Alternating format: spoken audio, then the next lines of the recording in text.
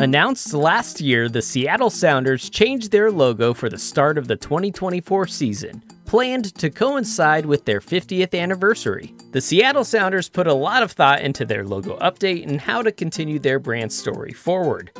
After heavily seeking the voice of fans and season ticket holders, filling out more than 10,000 surveys, answering more than 64,000 questions, the team was finally ready to unveil their new designs. Their main logo features an updated shield shape. A field of rave green atop Pacific blue echoes the team drum beats of Eternal Blue, Forever Green.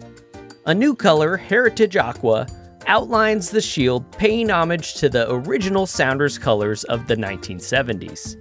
The Space Needle remains the centerpiece, an icon of both club and city.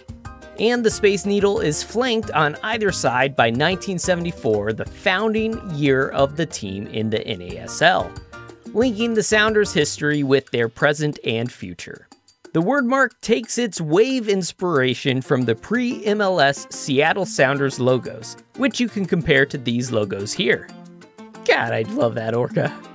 Anyway, aside from the abbreviated SFC wordmark with the wave, or the 74, which is of course shortened for 1974, the team also introduced two other tertiary logos. The first is the return of that orca, a new orca design harkening back to the logo from that amazing pre-MLS design. And second is a carnation, splitting the center of 1974, enshrining the club tradition of handing fans carnations at the final home match each year into their logos. And that does it for what I think is a beautiful and meaningful rebrand. Honestly, those tertiary logos are some of my favorites. Really lovely. If you enjoyed this video, like and subscribe, follow me on some of the social places, and you may want to check out my video on MLS team logos or MLS team names. Both of those will be on screen for you to check out now. Until next time, thanks for learning something with me.